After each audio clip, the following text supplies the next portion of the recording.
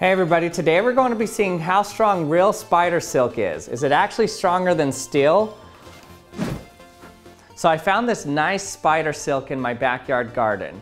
Now I'm pretty sure that this is dragline silk. Now dragline silk is the silk that spiders use to connect the spider web to wherever they put the spider web. So in this case, the spider web is connected to the tomato plants, but the dragline silk is holding that up. So the test that I'm going to be doing today is to actually measure the tensile strength of the dragline silk in place as it's naturally put in my garden. And I'm going to be doing that by putting little tiny soft weights on it and then measuring how many it can withstand before it breaks.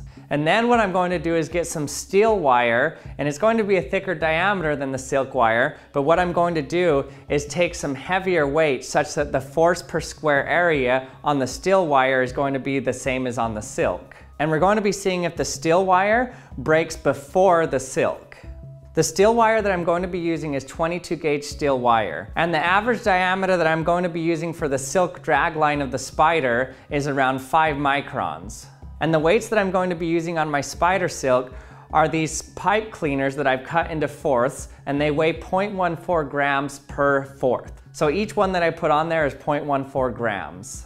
And that's the equivalent of one of these 5-pound weights if I change the thickness of the silk to the thickness of the 22 gauge steel wire. So the cross-sectional area of the steel wire is around 16,000 times the cross-sectional area of the silk. So that means I need to multiply my weight by around 16,000 and I get around 5 pounds. So I'm going to be using these 5-pound weights to be the equivalent of one of those fourth of pipe cleaners. Okay, let's put our first weight on our spider silk. 1. Okay, you can see it dangling there. Okay, it held up.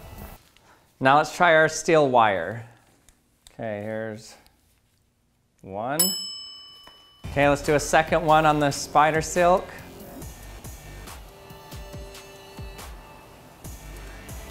Still holding. Let's put a second one on the steel. 2. It's holding it. Okay, put our third and fourth spider weight on.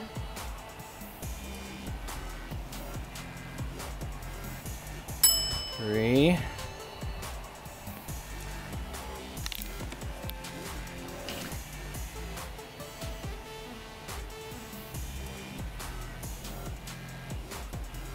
4.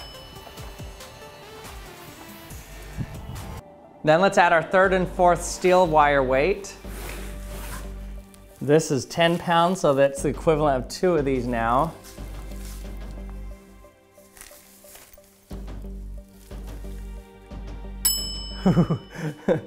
That's 4.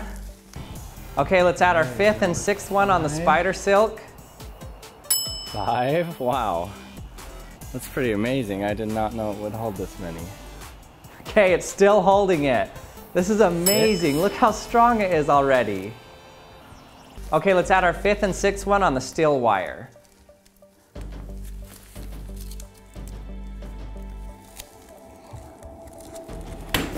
6. It couldn't even hold 6 and it broke.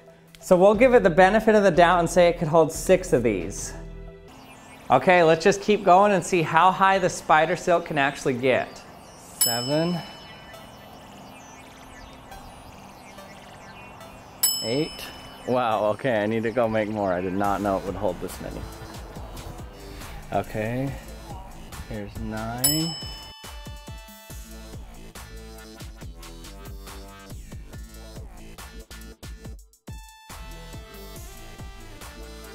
Here's 10.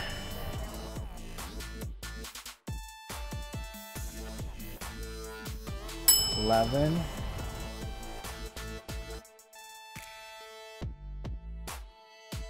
12. Okay. Oh, 12. I think I could have got 13 on, but we'll say 12 for now. That's amazing. Okay, so in the end, I don't even know if we actually broke the spider silk. It might have become disconnected from the leaf itself. I couldn't tell.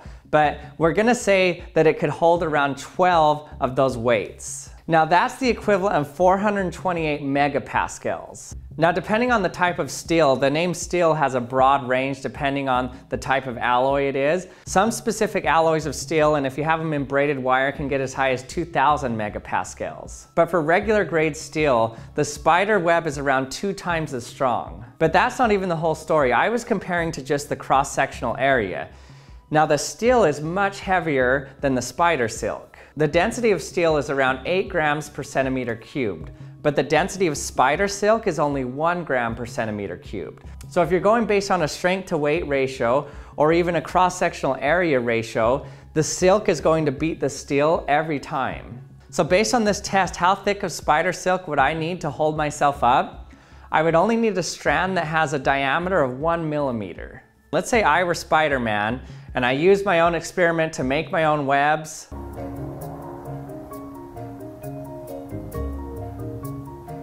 Whoa, look at that. It just keeps coming.